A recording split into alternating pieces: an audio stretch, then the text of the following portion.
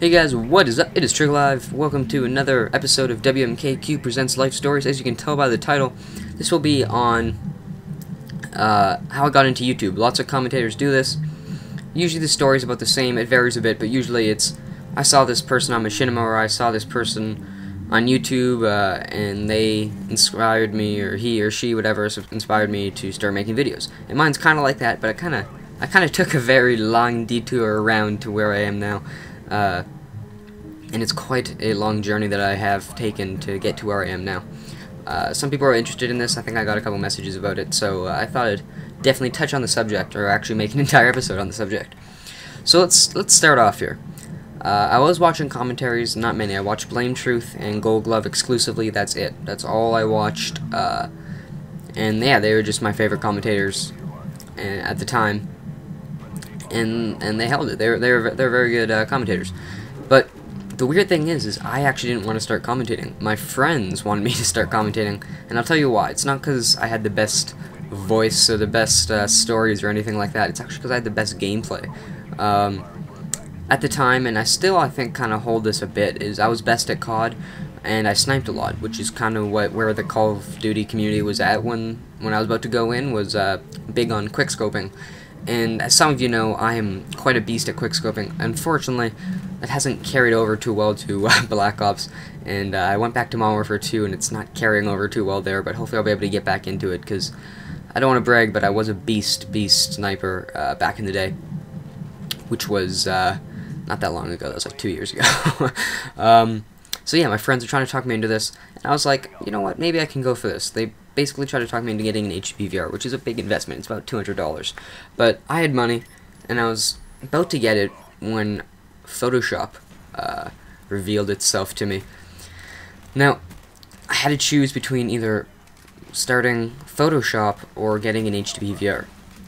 I chose Photoshop simply because I saw it as a more practical choice to help me out in my future. And not just Photoshop, but I got the entire suite, After Effects, Adobe Illustrator, Premiere, everything. $1,500 was the student price, so obviously a lot more of an investment than HD PVR, but pretty much that took me off the market of buying an HD PVR for quite a while. I gained experience in Photoshop. That's pretty much all I did, and with that, I only used Photoshop actually, and then I realized there's other programs to use in the Adobe suite, one of those being After Effects. And over time, I started doing special effects for short videos. If you go to my Trigger Live channel, I don't even know if they're still up, they might be. The very first videos I have are actually of like little shorts I have of like shooting guns and stuff, or random special effects, and that's actually how I got into video making. That's why I made a YouTube channel, was to do this After Effects / Photoshop kind of stuff.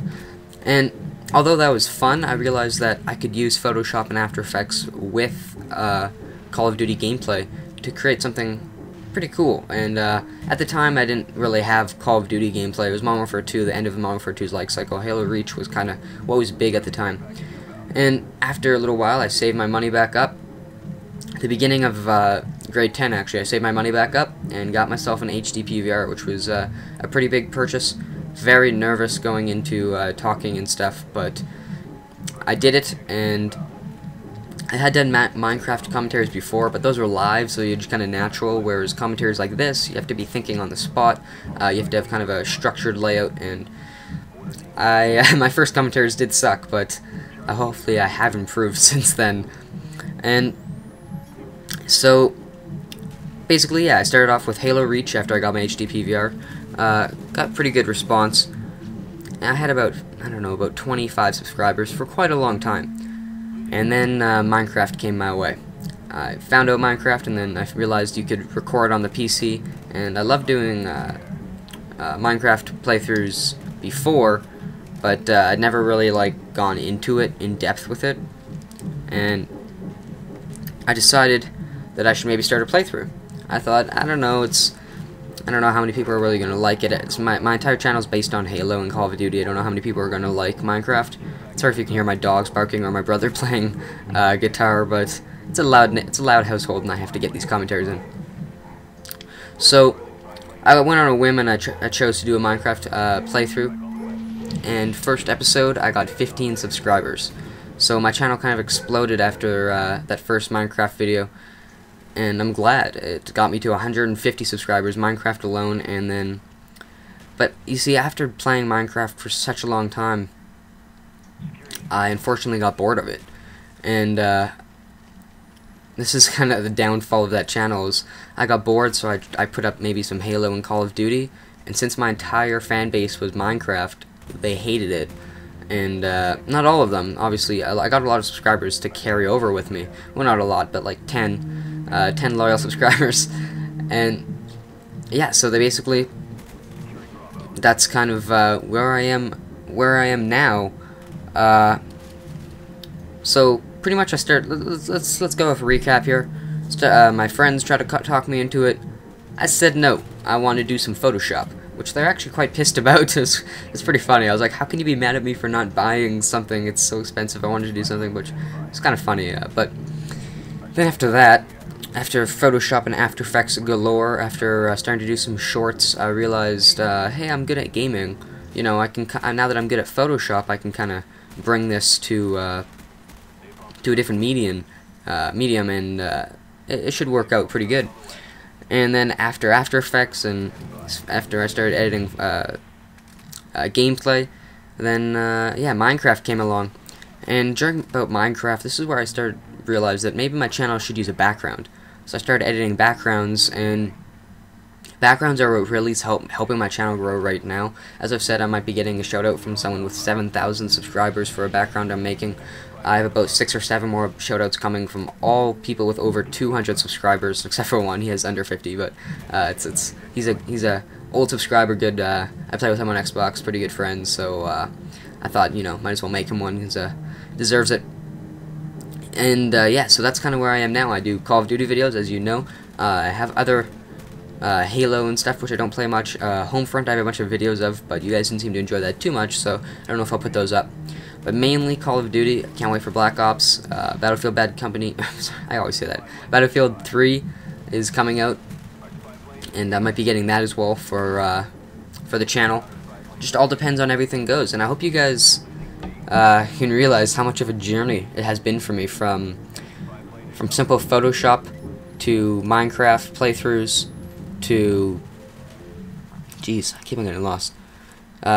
Simple Photoshop to Halo to Call of Duty to Minecraft, back to Halo, back to Call of Duty, switching channels, and then staying on Call of Duty. And I'm hoping this is something I can find a good home with. I'm thinking of maybe incorporating more Photoshop elements into my videos. Tell me what you guys think about that. Obviously, a big one that is known for putting Photoshop into his videos is Onslaught. He has, I don't know, like 100,000 subscribers or something. He has a crazy amount of subscribers. And luckily, I'm pretty good with Photoshop, and I'm actually, just recently, I realized I was good with Photoshop, but I wanted to be better. So I'm actually training myself to use some certain tools, use some certain techniques, use lighting effectively, different layer styles effectively, and it's really helping me out. My newest background that I'm making for the 7,000 subscriber guy is, in my opinion, my best one. And as you saw, my newest background for my channel was pretty epic in my opinion. It's my favorite background I've made so far, and this new one coming up might even beat that. So I'm starting to grow with how good I am at Photoshop, and maybe if I put that into videos, it'll really help out with, I'm saying a lot, god damn it, don't want to start that. Maybe it will help out with getting messages across in videos quicker, or more clearly at least. But that's pretty much wrapping up the gameplay. I think I went like 15 or something, I don't know, 11, not too bad.